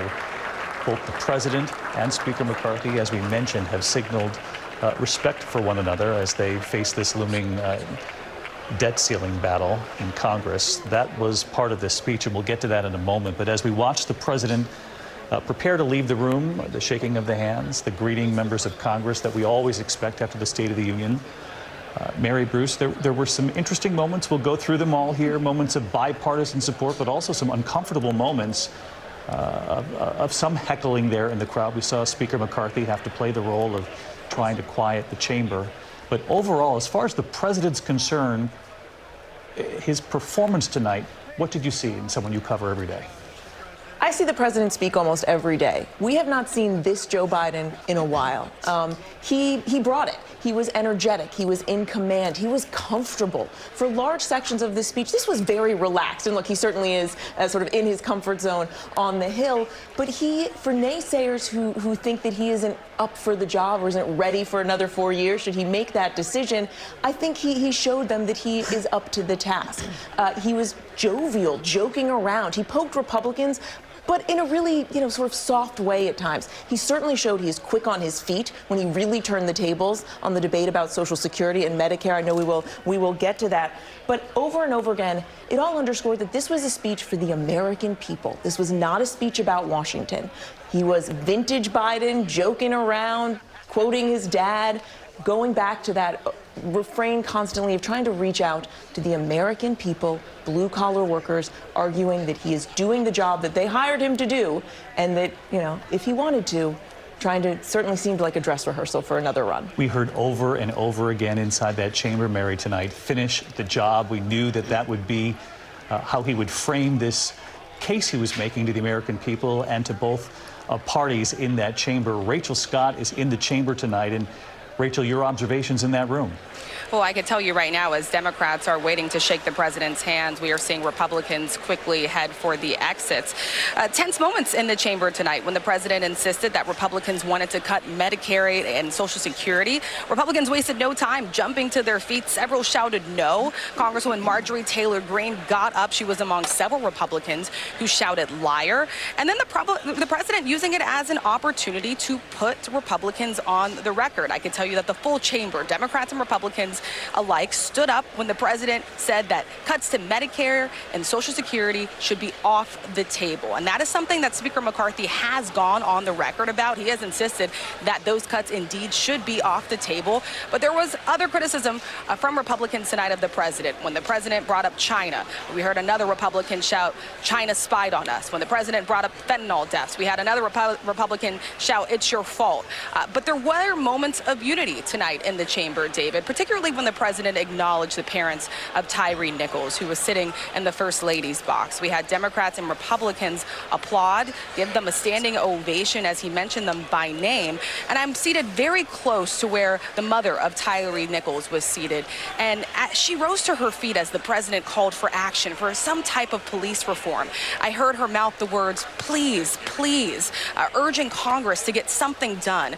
But in a sign of the challenges ahead, Republicans remained seated during those calls, and they also remained seated when the president made that blanket call for more Democrats and Republicans to reach across the aisle and work together, David. Remarkable observation. Stay with us here, Rachel, as we continue to cover this. The president making his way through the room, working through his foreign policy establishment, the chair of the Joint Chiefs just over his shoulder there. But, Lindsay, we heard Rachel bring up the family of Tyre Nichols. That was a very moving moment. You heard, you could hear a pin drop basically inside that chamber. The president said public safety depends on public trust. And we noticed that not in the speech was something he appeared to ad-lib there, saying just as every officer who pins on the badge deserves to come home at night, so do children. You know, I'll leave it up to the pundits and historians as far as how he did tonight, but I think the one place that he nailed it as it pertains to that particular discussion is the empathy. You know, at one point he was talking about, I know how it feels, when he was talking about struggling economically, but then he started talking about the talk, the conversation that all too often black parents have to have with their children, and he talked about how he never had to have the talk with his kids, and he said, but just imagine. And you can imagine that Rovon Wells, the mother of Tyre, she only wants to hear two words. That's police reform. You know, he kept talking about the refrain, as you just said, let's finish the job. That's a job that he said would have been passed in May of 2021. And so here we are almost 2 years later, and the George Floyd Justice and Policing Act still has stalled. And apparently those conversations are going to pick back up. But that, as we just heard from Rachel Scott, we saw her imploring the Republicans who were down on the floor standing and applauding to do something. To do something and walking that fine line of acknowledging the job facing law enforcement across this country, that good cops essentially don't like bad cops too, and saying we need to get them the training they need. But again, powerful, as you point out, do something. We saw her from the chamber up above, the mother of Tyre Nichols, looking down at Congress saying you can't let another one of these incidents go by without doing something. And apparently Tim Scott and Cory Booker said that on the heels of the death of Tyre Nichols, that they have renewed talks. This is something that she said that her son came here as on assignment from God, and that she was hoping that something beautiful would come out of his death. And this is that one something that she's hoping for. Yes, that her son is a beautiful soul, and something good will come from this. We will watch. She's watching, and the nation's now watching after that moment. We are watching the president greet retired justices from the Supreme Court a moment ago. That was something new that we haven't seen in recent times, John Carl. And you heard Rachel Scott talk about that moment on the floor. It was one of many. Speaker McCarthy tested, if you will, about how well he could keep sort of a fractured Republican Party in the House. You know, sort of their behavior was on full display tonight. And we saw some uncomfortable moments when it came to fentanyl, a couple of other moments as well. You heard Marjorie Taylor Greene yell liar when it came to Medicare and Social Security. But then this was a very interesting scene we watched unfold. You know, fascinating, because McCarthy earlier today publicly told his members, we have a code of ethics in the House. We have a way to behave. Made it clear, respect for the president. He didn't want to see that display. And that display, you saw Marjorie Taylor Greene at times, and it wasn't just her. It was a pretty large group of Republicans heckling the President of the United States during a State of the Union, not what McCarthy wanted to see. And from Biden himself, we've seen a hard-edged Biden at times talking about MAGA Republicans and dangerous extremists. That language was gone from this speech. He did poke the Republicans. He made some, you know, I mean, the stuff he said about Social Security was over the top. There's nobody seriously talking about sunsetting Social Security in the Republican Party. But he did it with a smile. It was a jovial Joe Biden, and he provoked that behavior from the Republicans, clearly making Kevin McCarthy uncomfortable. We do know that entitlements have been part of the discussion long term, though, about where the country can potentially save money. Democrats say that's a non-starter. I do want to bring in... And so is McCarthy. I mean, McCarthy said, look, no cuts to Social Security or Medicare, and so is McConnell. But to go from booze to the entire chamber standing, John, you acknowledge, right? Both Democrats and Republicans. He said, apparently, we all agree on this then. And moments later, they were all on their feet saying we will not touch Social Security and Medicare. That will be a moment, I think, that we go back to perhaps in the future along the road with this debate. I want to bring in Donna Brazile and Chris Christie. They always grade the performance of the president after a State of the Union, regardless of which administration. Donna Brazile, to you first. And on that moment where he got Democrats and Republicans to pledge that they wouldn't touch Social Security and Medicare. What do you make of that?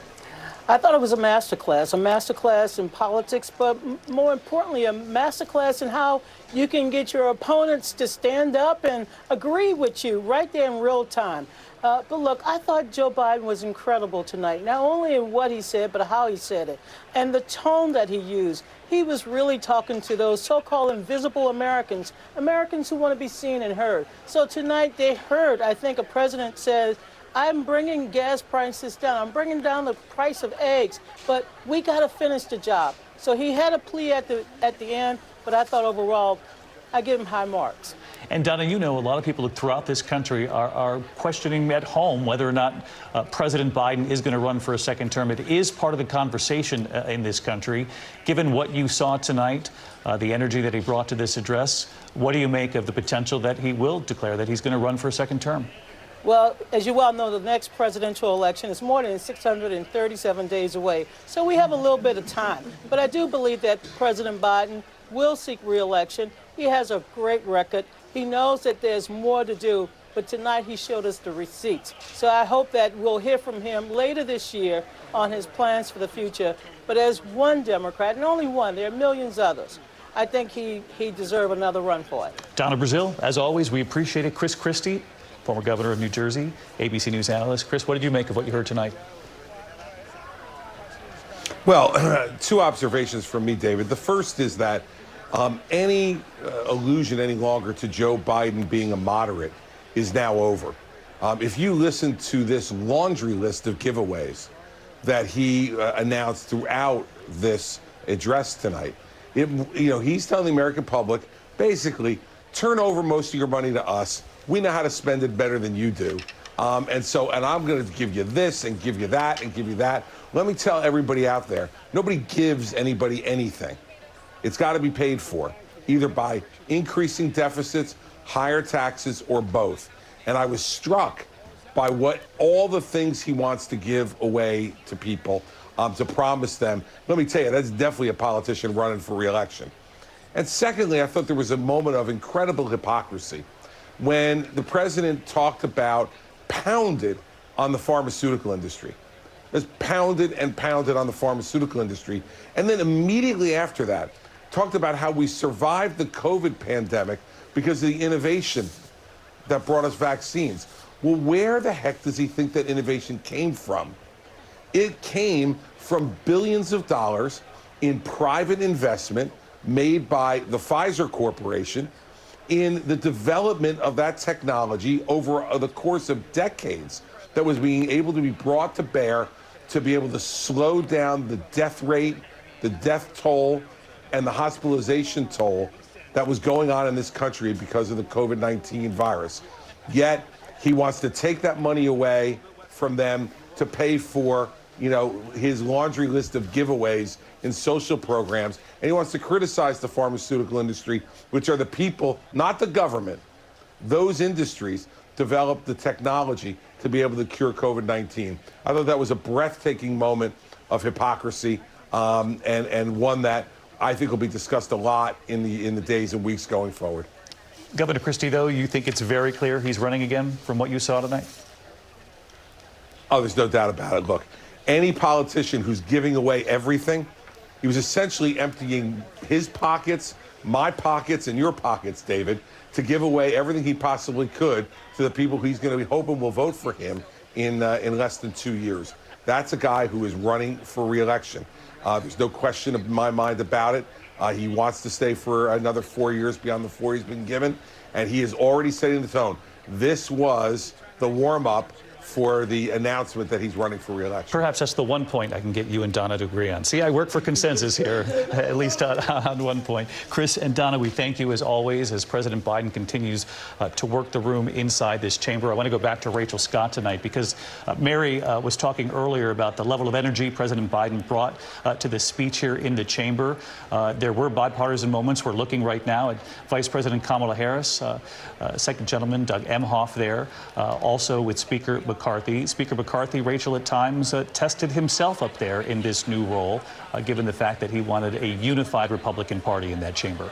Exactly, David, and this is just the reality that Speaker Kevin McCarthy is faced with. He is not only faced with a very thin, a very narrow Republican majority in the House, he's also faced with different factions of the Republican Party, and he wanted tonight to remain civil. He wanted members of his conference to remain respectful to the President of the United States. I was told by sources in a closed-door meeting earlier, he urged his party to continue to remain cordial as the president gave this address tonight. But as we saw this play out here in the chamber, there were certain moments where things did take a turn, where you had Republicans calling the President of the United States a liar on certain issues, where they got up and pointed fingers at the president before then sitting down. And this just underscores the immense amount of challenges ahead for Speaker McCarthy when it comes to unifying his own party, David.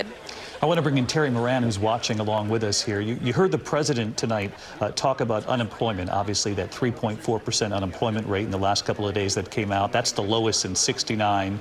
800,000 manufacturing jobs, more than 10 million jobs since he began his term. But Terry, there was an acknowledgement of the people that he called invisible. That's a word we've heard from previous administrations, but it was an acknowledgement that there are many Americans who simply don't feel these numbers, these apparent positive numbers. We know we're still dealing with inflation. It's eased somewhat, but the numbers that President Biden pointing to tonight, there did seem to be acknowledgement on his part that not everyone is enjoying these numbers. Absolutely. And our ABC News Washington Post poll that found that 41%, 4 out of every 10 Americans, told us that they are worse off financially than they were when Joe Biden became president. That's a tough number for any president. And so, you know, what Chris Christie calls a laundry list in some ways is old-fashioned, tub-thumping, democratic, populist politics. That is a list of things that people want. Help with child care, help with prescription drugs, even the junk fees that you're charged when you change cable companies or when you go to a hotel. You know, he goes after that, too. That was definitely, it seemed to me, aimed at a re-election, making people happy. But in general, I think this speech was aimed at the America that wasn't just forgotten during this pandemic or recession, but that's been forgotten on 40 years of economic policy in the United States. He said for decades, the middle class has been forgotten, and he wants to return jobs to that group of Americans. He said several times, as he has across the country, that he wants jobs that don't require a college degree. It's an old-fashioned sense of what the American dream is. You can be a middle-class person, you can get a good job, pay the mortgage, put food on the table, maybe get a cabin up north or something, have a decent life without depending and in your hometown, without having to move, without having to depend on the forces of globalization, that America will take care of its own. There's a national industrial policy that he outlined tonight, very ambitious, and it's no question it's what he would run on should he choose. Mary Bruce, you cover this administration day in and day out. This looks like a president who's enjoying himself here tonight. He talked about the bipartisan infrastructure, as Terry alluded to there. He said that many Republicans supported it, and even the ones who didn't, who are now asking me for money in their districts, I will show up. I will be there for the groundbreaking. Yeah, not so subtle dig there at the Republicans who didn't support the bill. Yeah, first of all, this is Joe Biden enjoying himself. This may be the part that he likes the most about a State of the Union, is just working the room right here. But he was making a sales pitch throughout this entire speech, right? Trying to convince the American people that his policies are working and that if they just stick with him, they will start to feel the impact, that those poll numbers will change. Those 4 in 10 Americans who feel that they are worse off now than when he started, he's asking them to trust him and say, stick with me and you will feel a positive impact of that. That's a tall order. in a speech to convince people. It's a huge audience, possibly his biggest of the year, but that's the goal here. And he can try and sell it, but will it resonate finally? That's the big question. And Martha Raddatz, that's the challenge. You've traveled this country. It's whether or not he could be optimistic, but also at the same time connect with Americans who say, we're waiting here, Mr. President. And you've talked to a lot of people across the country. I certainly have, and I'll go back to the midterms. All they talked about was the economy and how that would affect them and those gas prices. And indeed, Joe Biden is trying to appeal to all of them. Just wait and see. We'll get through this. We'll get through this. Or if you listen to Chris Christie, he was giving them everything they want. But that does resonate. That is what they want to hear. They do want to hear that things will get better. And if there's one area where he might get the majority of Americans, it might be taking on the pharmaceutical companies. So that might have been one safe point. I mean, look, you might, Governor Christie may be right about the hypocrisy of those 2 points, but I mean, it's not unpopular to go against pharmaceutical companies for high-priced prescription drugs. By the way, this is different than the last 2 State of the Unions because we're at a packed chamber. I mean, this is not a COVID-reduced audience State of the Union, and he is loving that. Not only that, everyone is here, but they were allowed to bring guests for the first time in several years. This is a different moment America is witnessing tonight. And his first as president to see this. But I got to say, David, the shouting and the liar and the pointing, it just tells you how far we have come. You remember in 2009 when Joe Wilson, a congressman from South Carolina, stood up at a joint session Barack Obama speech and said, "You're a liar," and he got censured.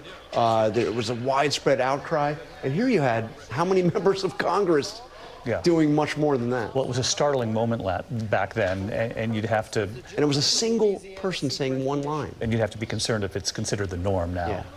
All right, well, when we come back here, the president has just left the chamber. Someone, John, you will know well, Mary as well, in the White House briefing room. A new role, Arkansas Governor Sarah Huckabee Sanders, newly elected. She will deliver the Republican response here in just a moment, and we'll have the roundtable to weigh in on how she performs as well. Don't go away. Right back. Coming up, she is a rising star in the Republican Party, the former White House press secretary and now governor of Arkansas. Sarah Huckabee Sanders delivers the Republican response next on ABC. Oh, what a good time we will have. Once again, good days will come. Oh, to the question where you can make it happen.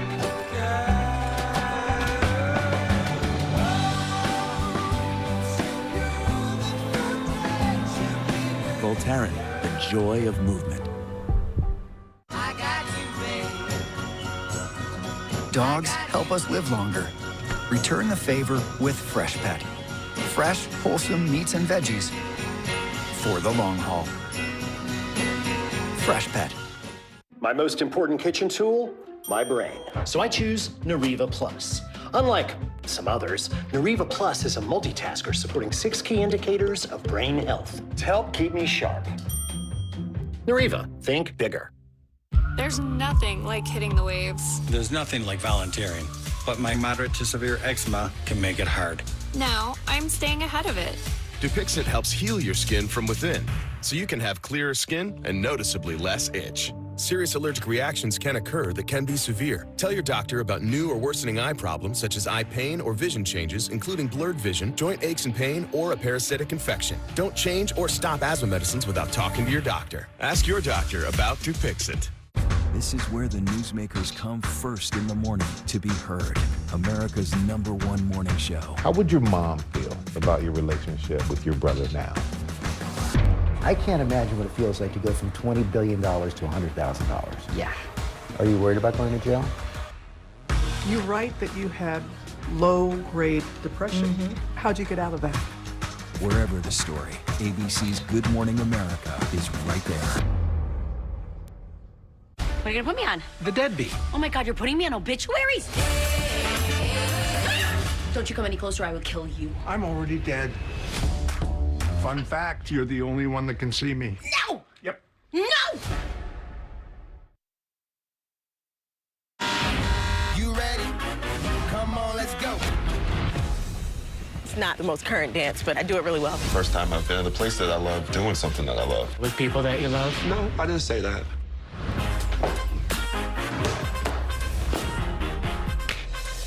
Come on, y'all, make some noise. Janine. Janine. Gregory. Ava. Ava's here. Sorry, I don't speak line. Stop the press. The Parent Test has everyone questioning. I would never tolerate that. The best parenting styles. We'd be ignorant to not acknowledge there are crazy amounts of dangers in the world. It could be difficult, but it's important to have these conversations. We all want to keep our kids safe, but we can't be with them every second. She just had puppies. They're right around the corner. You want to go see puppies? The Parent Test, new Thursday on ABC.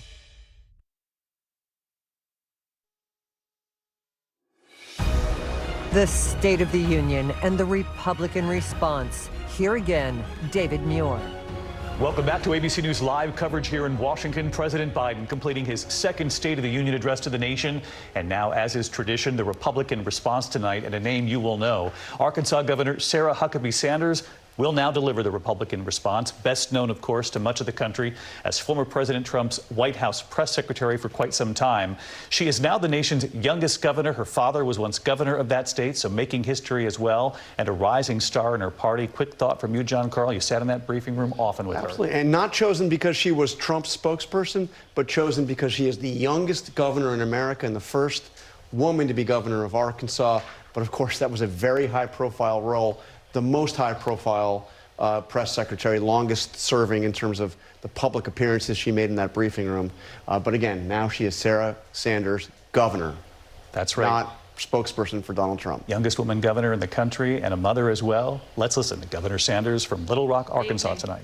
I'm Sarah Huckabee Sanders. Being a mom to 3 young children taught me not to believe every story I hear. So forgive me for not believing much of anything I heard tonight from President Biden. From out-of-control inflation and violent crime to the dangerous border crisis and threat from China. Biden and the Democrats have failed you. They know it, and you know it. And it's time for a change. Tonight, let us reaffirm our commitment to a timeless American idea that government exists not to rule the people, but to serve the people. Democrats want to rule us with more government control, but that's not who we are. America is the greatest country the world has ever known because we're the freest country the world has ever known, with a people who are strong and resilient. 5 months ago, I was diagnosed with thyroid cancer. It was a hard time for our family, particularly our kids, Scarlett, Huck, and George. But we kept our faith and persevered. Thanks to exceptional doctors here in Arkansas, a successful surgery, and the grace of God, I am cancer-free. Through it all, I couldn't help but think about my mom. She was 20 years old and in her first year of marriage when she was diagnosed with spinal cancer. The doctors told her she might not live, and if she did live, they said she'd never walk again. And if she did walk, she'd definitely never have children. The daughter she was told she'd never have was just sworn in as the new governor of Arkansas and is speaking to you tonight. Adversity and fear of the unknown can paralyze us, but faith propels us to charge boldly ahead. We can't stand still in the face of great challenges. You and I were put on this earth for such a time as this, to charge boldly ahead. I'll be the first to admit, President Biden and I don't have a lot in common. I'm for freedom, he's for government control. At 40, I'm the youngest governor in the country. And at 80, he's the oldest president in American history. I'm the first woman to lead my state, and he's the first man to surrender his presidency to a woke mob that can't even tell you what a woman is. In the radical left's America, Washington taxes you and lights your hard-earned money on fire. But you get crushed with high gas prices, empty grocery shelves, and our children are taught to hate one another on account of their race, but not to love one another or our great country. Whether Joe Biden believes this madness or is simply too weak to resist it, his administration has been completely hijacked by the radical left. The dividing line in America is no longer between right or left. The choice is between normal or crazy. It's time for a new generation of Republican leadership. Upon taking office just a few weeks ago, I signed executive orders to ban CRT, racism, and indoctrination in our schools, eliminate the use of derogatory term Latinx in our government, repealed COVID orders, and said never again to authoritarian mandates and shutdowns. Americans want common sense from their leaders, but in Washington, the Biden administration is doubling down on crazy. President Biden inherited the fastest economic recovery on record, the most secure border in history, cheap, abundant, homegrown energy, fast rising wages, a rebuilt military, and a world that was stable and at peace. But over the last 2 years, Democrats destroyed it all. Despite Democrats' trillions in reckless spending and mountains of debt, we now have the worst border crisis in American history. As a mom, my heart breaks for every parent who has lost a son or daughter to addiction. 100,000 Americans a year are now killed from drug overdoses, largely from fentanyl pouring across our southern border. Yet the Biden administration refuses to secure the border and save American lives. And after years of Democrat attacks on law enforcement and calls to defund the police, violent criminals roam free, while law-abiding families live in fear. Beyond our border, from Afghanistan to Ukraine, from North Korea to Iran, President Biden's weakness puts our nation and the world at risk. And the president's refusal to stand up to China, our most formidable adversary, is dangerous and unacceptable. President Biden is unwilling to defend our border, defend our skies, and defend our people. He is simply unfit to serve as commander-in-chief. And while you reap the consequences of their failures, the Biden administration seems more interested in woke fantasies than the hard reality Americans face every day. Most Americans simply want to live their lives in freedom and peace. But we are under attack in a left-wing culture war we didn't start and never wanted to fight.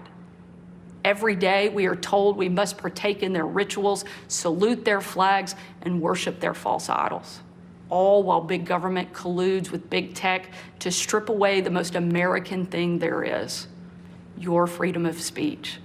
That's not normal. It's crazy, and it's wrong. Make no mistake, Republicans will not surrender this fight. We will lead with courage and do what's right, not what's politically correct or convenient.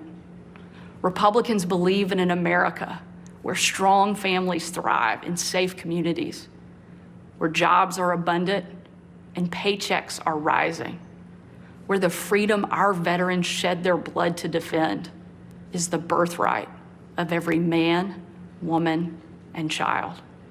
These are the principles Republican governors are fighting for, and in Washington, under the leadership of Senate Republicans and Speaker Kevin McCarthy, we will hold the Biden administration accountable. Down the street from where I sit is my alma mater, Little Rock Central High. As a student there, I will never forget watching my dad, Governor Mike Huckabee, and President Bill Clinton hold the doors open to the Little Rock Nine. Doors that 40 years earlier had been closed to them because they were Black. Today, those children once barred from the schoolhouse are now heroes memorialized in bronze at our State House. I'm proud of the progress our country has made, and I believe giving every child access to a quality education, regardless of their race or income, is the civil rights issue of our day. Tomorrow, I will unveil an education package that will be the most far-reaching, bold, conservative education reform in the country. My plan empowers parents with real choices, improves literacy and career readiness, and helps put a good teacher in every classroom by increasing their starting salary from one of the lowest to one of the highest in the nation. Here in Arkansas and across America, Republicans are working to end the policy of trapping kids in failing schools and sentencing them to a lifetime of poverty. We will educate, not indoctrinate our kids, and put students on a path to success. It's time for a new generation to lead. This is our moment. This is our opportunity. A new generation born in the waning decades of the last century, shaped by economic booms and stock market busts, forged by the triumph of the Cold War and the tragedy of 9/11. A generation brimming with passion and new ideas to solve age-old problems. A generation moored to our deepest values and oldest traditions, yet unafraid to challenge the present order and find a better way forward. If we seize this moment together, America can once again be the land of the free and the home of the brave. During my 2.5 years at the White House, I traveled on every foreign trip with the president. A trip I will never forget was on December 25th of 2018. My husband Brian and I had just cleaned up wrapping paper that was shoved into every corner of our house, thanks to our 3 kids. When I had to walk out on my own family's Christmas, unable to tell them where I was going that night, because the place I'd be traveling was so dangerous, they didn't want anybody to know that the president was going to be on the ground, even for a few hours. We boarded Air Force One in complete and total darkness. There were no lights on the plane, no lights on the runway. Our phones and computers shut down and turned in. We were going completely off the grid. Nearly 12 hours later, in the pitch black of night, we landed in the war-torn part of Western Iraq. It was again a similar scene. No lights on the plane, no lights on the runway. The only thing you could see was coming from about a mile away in a dining hall where hundreds of troops who were in the fight against ISIS had gathered expecting to celebrate Christmas with senior military leadership from around the region. They had absolutely no idea that the president and first lady were about to walk into that room. And when they did, it was a sight and a scene and a sound I hope I never forget. The room erupted. Men and women from every race, religion, and region, every political party, every demographic you can imagine, started chanting in perfect unison over and over and over again, USA, USA, USA. It was an absolutely perfect picture of what makes our country great.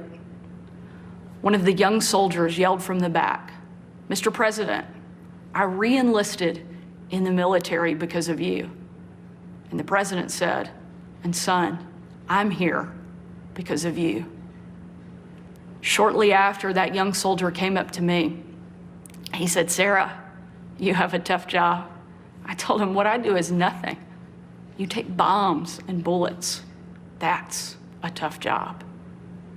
And in a moment that I know I'll cherish for the rest of my life, that soldier reached up and he pulled the Brave Rifles patch he wore on his shoulder, and he placed it into my hand, a sign of ultimate respect.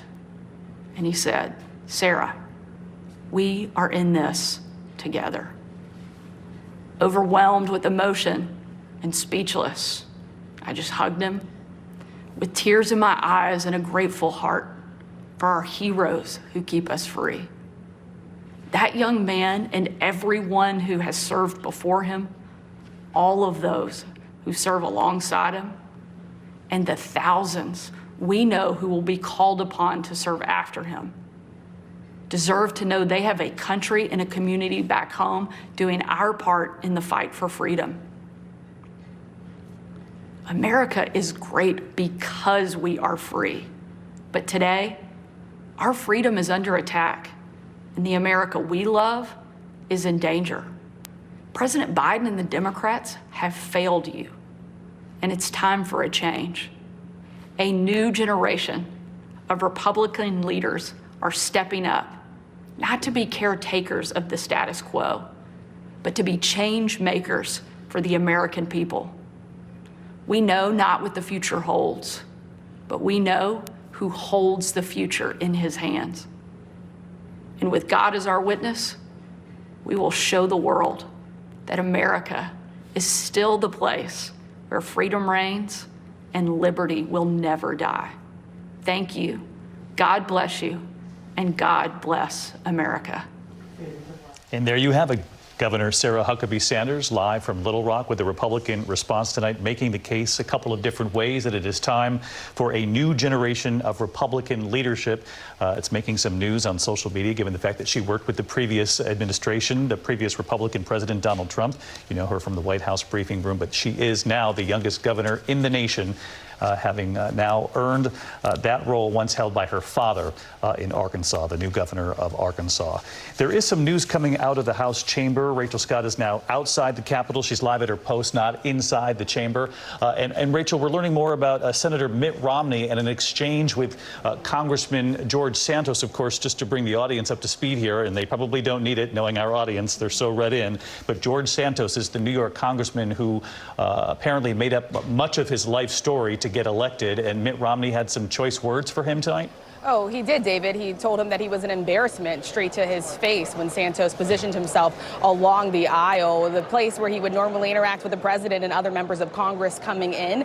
Senator Mitt Romney told reporters afterwards that he was surprised to see Santos there, given the multiple investigations that he's facing, that he needs to be in the back row and be quiet, not parading in front of the president of the United States, David. Yeah, somewhat extraordinary in nature, that moment as it played out with Senator Mitt Romney and George Santos right there on the aisle where the president makes the entrance for the State of the Union. Rachel, thank you for your excellent coverage all night long. I'll give Mary Bruce, our senior White House correspondent, the last word here, because you're hearing from your sources over at the White House. What did they make of the president's performance tonight? I think the White House is very happy with the way the president performed tonight. Some suggesting this may be one of his strongest and best speeches. The president, as he left the chamber, actually telling reporters with a smile he thought it was a nice reception. All right. Mary Bruce, John Carl, Martha Raddatz, Lindsay Davis, incredible team here in the studio with me tonight. Our coverage continues with Lindsay on ABC News Live, and of course your late local news. The teams are standing by right now, and a little later Nightline. Remember, Good Morning America first thing in the morning. Vice President Kamala Harris for an interview tomorrow morning on GMA, and I'm David Muir. I'll see you for World News Tonight